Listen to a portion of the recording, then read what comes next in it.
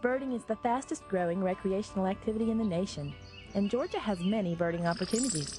On this episode, we'll visit the Southern Rivers Birding Trail, and we'll learn how some biologists are protecting one of Georgia's bird species, the sandhill crane. Can humans teach birds to migrate? We'll find out.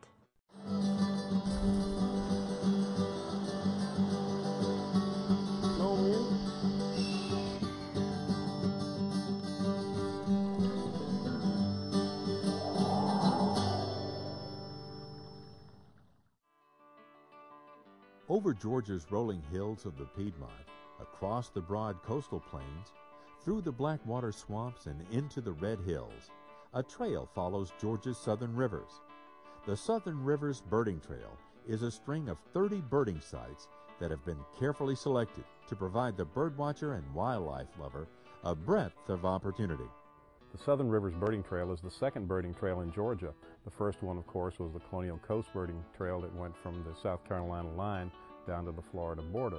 This is by far the biggest birding trail in terms of distance and numbers of sites on the trail. We've tried to arrange these sites in clusters, and so that if you follow the map that we can provide you, you'll find that each area of the state is located in a cluster, which is roughly equivalent to 1 day's travel from site to site. So there are 4 clusters, and so really it takes 4 days of good hard birding if you want to visit all of the sites in 4 days. But this is something that all of these sites are so unique, and they change with the seasons, that to really appreciate each individual site, visit these places at more than one time of the year, you're going to find that this is a great area for birding, and it's been largely overlooked for too long a period of time. Forget 4 days. Sit back and we'll take you to all 30 glorious sites of the Southern Rivers Birding Trail, starting with number 1. The northernmost site of the Southern Rivers Birding Trail is West Point Dam on the Georgia-Alabama border. Large birds such as osprey or the great horned owl are easily spotted at this site. Blanton Creek Wildlife Management Area is also located on the Chattahoochee River. Various waterfowl can be seen along the river in the late summer and early fall, although songbirds, killdeer, and quail may be seen at any time. Callaway Gardens is an award-winning 14,000-acre garden, resort, and preserve nestled in Pine Mountain, Georgia. Year-round programs provide guests with opportunities to explore the environment and learn more about the world around them, including birds. We've got all the things that you need, the 4 elements: food, water, shelter, and reproductive space. And with the plantings we've got here, both native plants and cultivated plants. We've got lots of trees. Now, there's a lot of activity here in the garden. Cedar waxwings, for instance, are all over the hollies. And if you look over and see all those red berries there, if you look carefully, you'll see in the shrubbery lots of cedar waxwings. And it's wonderful to see them. They're little bandit-like eye patch across their eyes, and they're really beautiful birds. Another bird you can often spy at Callaway Gardens is the Georgia state bird, the brown thrasher, beating out the red-bellied woodpecker and the purple martin. Big Laser Wildlife Management Area is located along the Flint River. Birders here will enjoy spotting a northern bobwhite in the colder months, or during the warmer months, a green heron. Fifth on our list of 30 is Cooper Creek Park, a 187-acre park owned and operated by the city of Columbus. The park offers access to the Chattahoochee River and a walking trail from which waterfowl can often be seen. Oxbow Meadows Environmental Learning Center is also located in Columbus, Georgia. Oxbow Meadows is a unique area as it was once a landfill. Described as a hardwood wetland, Oxbow Meadows is home to a variety of birds, from nesting waterfowl to tiny migratory songbirds, such as the prothonotary warbler. Small birds, they reach just 5 inches in length, but they're bright yellow and not easily confused with other birds. South of Columbus along the Chattahoochee River is River Bend Park and the Eufaula National Wildlife Refuge. Eufaula National Wildlife Refuge was established in 1964 and is located on the upper reaches of Walter F. George Reservoir. It was created with the objective to provide habitat for migratory waterfowl and other birds, such as the bald eagle and the wood stork. Wood storks are the only storks in North America because their primary food items are fish, amphibians, and aquatic invertebrates. Wood storks are usually found near water. George T. Bagby State Park is also located on Walter F. George Reservoir. Visitors may look for birds on the lake or along the 3-mile nature trail. Nesting wading birds, such as the great blue heron, can be seen here, as well as nesting ospreys. These birds can reach 25 inches in height and have dark brown bodies with white heads, except for a brown stripe from the eye to the back of the head. Both the male and the female build their nest out of branches and sticks, sometimes using rope and other debris. The Meadow Links Golf Course is operated by George T. Bagby State Park. I think Meadow Links Golf Course is one of the most beautiful golf courses in the state of Georgia. And here, people can actually combine birding and golfing. And here, people can rent a golf cart and actually go out on the golf course and enjoy birding while other people are out there golfing. So that is a really unique experience. I think people are going to really enjoy that. The great egret is one of the birds that you can see from the comfortable vantage of your golf cart. Walter F. George Dam is a stunning spectacle. Just south of the dam, where the Chattahoochee takes up its course, hundreds of birds of all kinds congregate. They find the low waters below the spillway to be easy pickings for fish trapped in shallow areas. Walter F. George Reservoir is one of the hidden jewels of the Southern Rivers Birding Trail. It's an area in the state that really hasn't been birded as much as some areas in the state. And here, for example, is perhaps the best place to see wintering bald eagles. In the winter, it's not unusual to find as many as eight bald eagles feeding below the dam at Lake Walter F. George. You go to the headquarters that they have there. They've got a great place to watch birds. You can watch birds at feeders, and then close by you can find osprey and great blue herons and other birds nesting there. And it's a great place in the winter to go to find things like common loons and different types of waterfowl like golden eyes. We have the ospreys, we have the rookeries around the lake, we have cormorants, egrets, herons. We have a lot of the winter birds that come in. We have pelicans that visit the dam, brown and whites. We have gulls and terns. Then we have the migration of the birds through the fall and the winter, in the spring, using the passageway of the river, the forested areas, particularly along the river. Kolomoki Mounds Historic Park is an important archaeological site, as well as a scenic recreational area. Bluebirds are a radiant bird to spy, guarding their nesting boxes. Over the past 30 years, eastern bluebird numbers have declined, apparently due to cold winters and competition with starlings and house sparrows for nest cavities. But bluebird numbers are now increasing, most likely as a result of nest box campaigns and warmer winters. Albany Nursery Wildlife Management Area is located in the Upper Coastal Plain, in an area of the state known for its large quail plantations. Various species of hawks, including the red-tailed hawk, can be seen hunting for prey over the fields of this once agriculturally significant area. Chickasawhatchee Wildlife Management Area is one of the newer WMAs in Georgia. This cypress swamp is home to many birds, including the pileated woodpecker. The pileated woodpecker is a large bird, nearly 16 inches in height. Both male and female are mostly black with a red crest. Their diet includes insects, fruit, seeds, and sometimes tree sap. Radium Springs Tract is located just south of Albany, Georgia. Here, it is quite likely to spot a northern cardinal. Common in suburban and open woodlands, this species can be seen year-round and does not migrate for the winter. Georgia Veterans State Park is located on Lake Blackshear along the Flint River.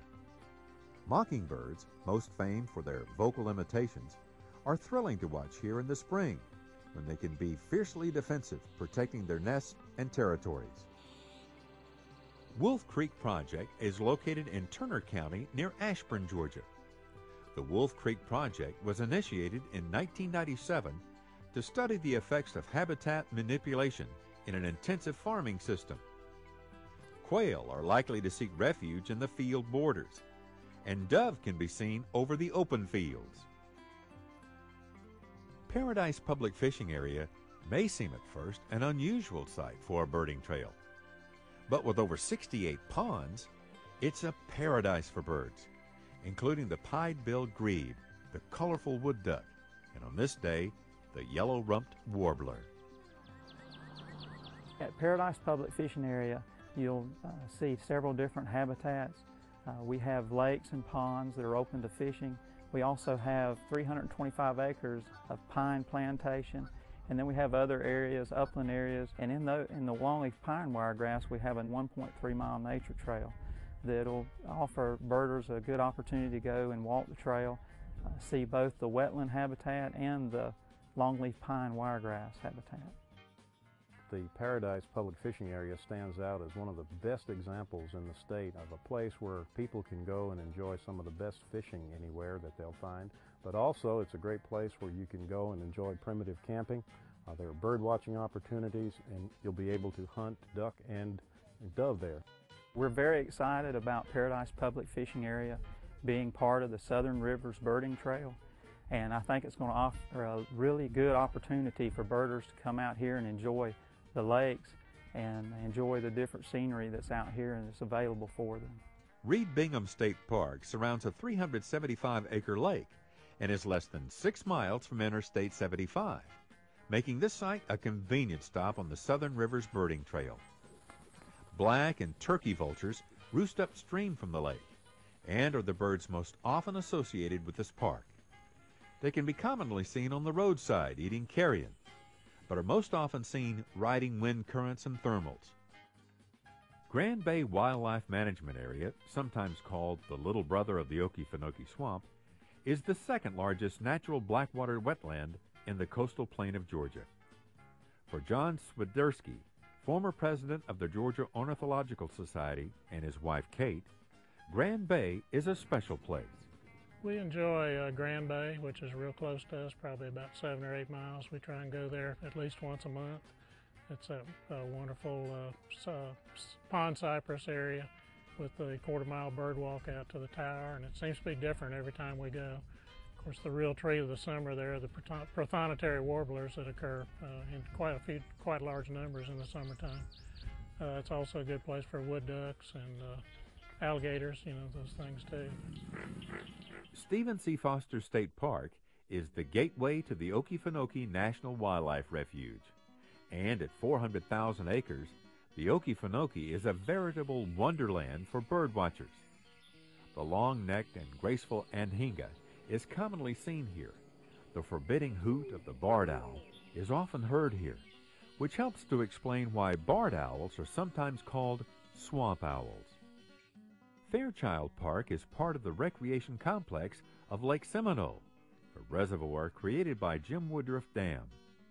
Nationally recognized as a premier spot for fishing, Lake Seminole has become increasingly noted for bird watching.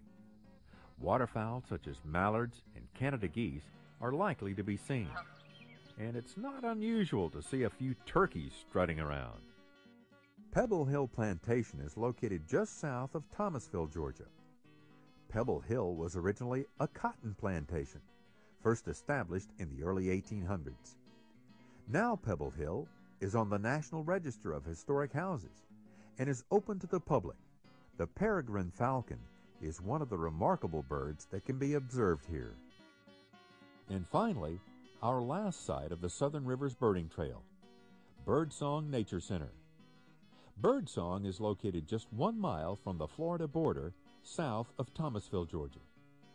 It was once a working plantation and became a nature center in 1986 with a distinct goal in mind. The philosophy was that if you understand it and you know what it's about, you'll value it more and make it part of your everyday life. A lot of the instructional activity and nature experiences that go on here are for children, but moreover for teachers of children, because one teacher can influence hundreds and hundreds of children. Birdsong's claim to fame is the fact that it has one of the most beautiful bird windows that you'll find any place. In fact, I think it's been written up in national publications indicating that it is the best birding window in the state of Georgia and perhaps the country. And by that I mean you can go in, you can leisurely sit in a chair and look out these beautiful big windows and see a host of different types of wildlife that come up to water and food that's been provided for them. Through this window you might see anything from a covey of quail come in to eat food, to cardinals, to you just about name it. Any of the type of birds that you might find in southwest Georgia would be seen through the birdsong bird window. We're on the outside where the birds are. Usually the people are on the inside and the birds are free out here. We keep it dark in there and there's a large window so that as you're sitting around you can see just a number of species. But besides this window, there are the other 565 acres of land, and there's a bluebird trail. There's a swamp area which attracts all kinds of waterfowl, lots of ducks, egrets, cormorants, etc. The land has actually been managed to maximize the variety of flora and fauna that are native to this area. If you're looking for a real change in your usual routine, if you're looking for an atmosphere that can really influence a different way of seeing and feeling about the world, I highly recommend coming to Birdsong. Bring your lunch, bring some water, sit out anywhere on the property and meditate, just relax and just be a part of what is. And that's one of the loveliest vacations I could recommend for anyone.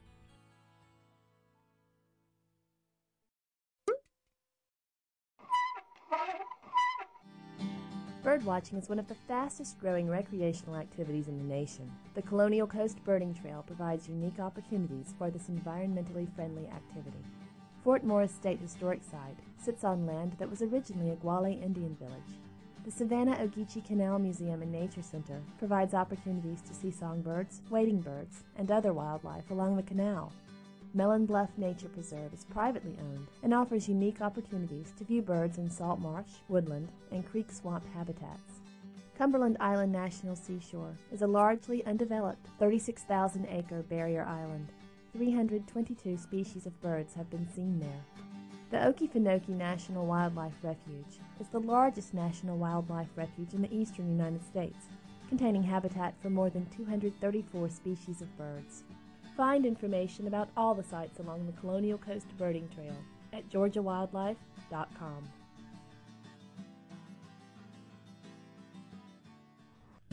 Since the days of the earliest settlers, explorers and naturalists have extolled both the natural beauty and diverse habitats of Georgia.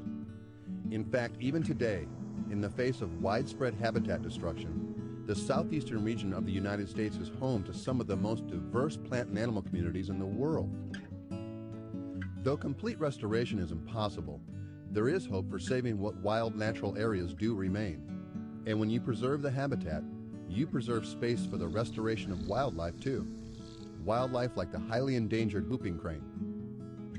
Only 400 whooping cranes remain in North America. Of those, only about 250 remain in the wild. There is one migrating flock of about 180 birds, but this single flock lives a precarious existence and could easily be wiped out by a single natural disaster or avian disease. As part of a collaborative international effort, the Whooping Crane Recovery Team will use an ultralight aircraft to teach a young flock of these rare birds the migration route from Wisconsin to Florida. The goal here is for this flock to become self-sustaining. With successful breeding seasons, they can become an integral part in helping to remove this magnificent bird from the endangered species list. Can you imagine how wonderful it would be to see a flock of whooping cranes migrating across Georgia's skies? Or to hear their ethereal call high above the Georgia landscape? It could happen, and in fact, Georgia would be one of only 7 states they visit on their 1,250-mile migration from Wisconsin to Florida. We caught up with the recovery team as they tested their plan with Sandhill Crane. Co-founder of Operation Migration and one of the ultralight pilots is Joe Duff. The ultimate goal of this project is really to establish a second population, a migratory population of whooping cranes. If it works, we'll be working at it for 5 years. We'll migrate with 5 separate generations. We hope by then there'll be enough of a core group that we can add birds to that core group, and that will be the basis of it. The population of birds would be considered self-sustaining when there are 25 breeding pairs, so I expect that would take 15, maybe 20 years. A lot of species of birds learn the migration route from the previous generation. And if you're trying to reestablish a population or there's no previous generation, then they become resident. birds that are released become resident. So we've developed this technique where we use the ultralight to actually act as surrogate parent. The birds are imprinted on the handlers, although they're costumed, and we say they're conditioned to follow the aircraft. We do that right from the start, right from when the bird pips. You know, when the egg, they punch a little hole in the egg, that's called pipping, and it usually takes a number of hours before it actually cuts the end of the egg off and hatches. That's when the chick would start to communicate with the parents, so we do the same thing. We play a recording of the aircraft engine, and we also play adult crane calls to that chick, so the chick knows that it is a sandhill crane. When we first started this study, we used Canada geese because they were plentiful, and there's lots of them. They're not endangered, and they're a very hardy bird. We always had it in mind to work with an endangered species, and our species of choice is the whooping crane. They're a bird that's in dire need of a new migration route. So we can, of course, work with whooping cranes right off the bat, and we use sandhill cranes as a research surrogate. Sandhill cranes, as you know, are very plentiful, and they're non-endangered, and they're very similar species. So we did a number of preliminary studies to establish the protocol. Our main concern with these birds is keeping them wild. That's the most difficult part. We know that we can lead them south. We know we can make them winter at a specific area. We know they'll return on their own unaided in the spring. The problem is keeping them wild. We started back in 1993 to do the first migration. It was our hope from that point to use this with an endangered species, and we had to conduct a number of studies to answer questions that the recovery team, the whooping crane recovery team, had.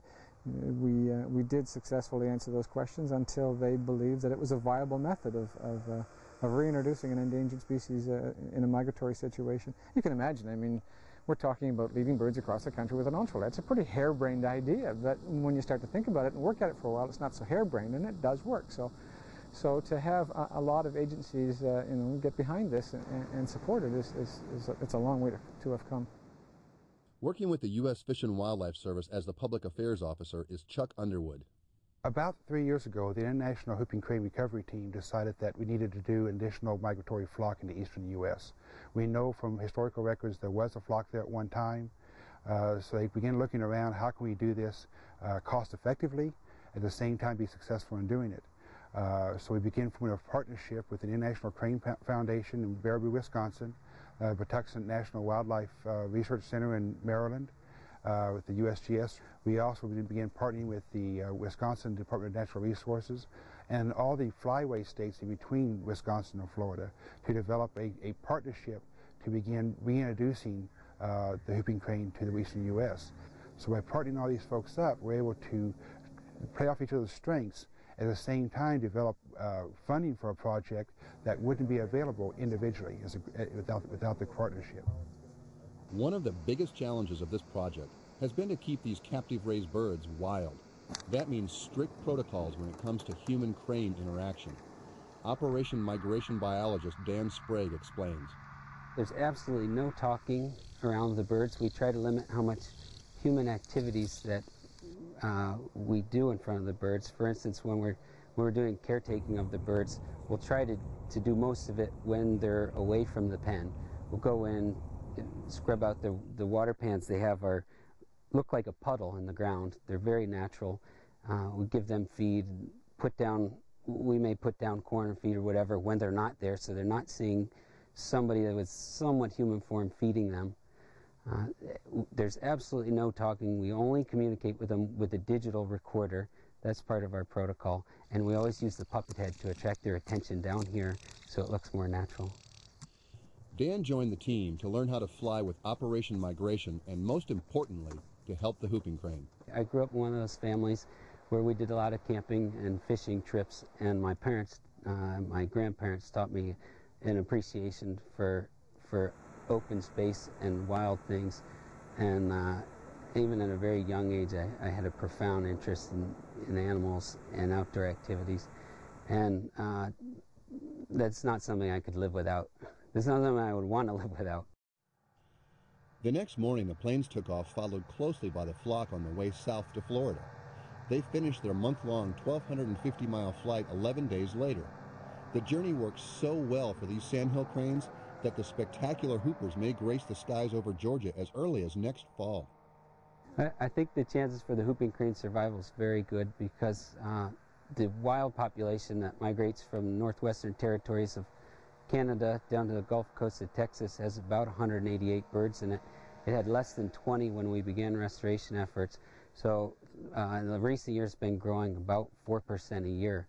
So it looks pretty bright.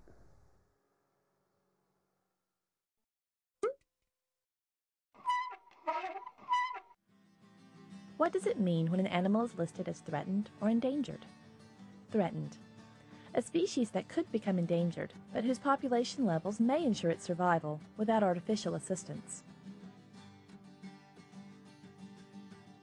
Endangered. A species in danger of extinction, which, without artificial assistance, cannot maintain population levels to ensure the survival of the species.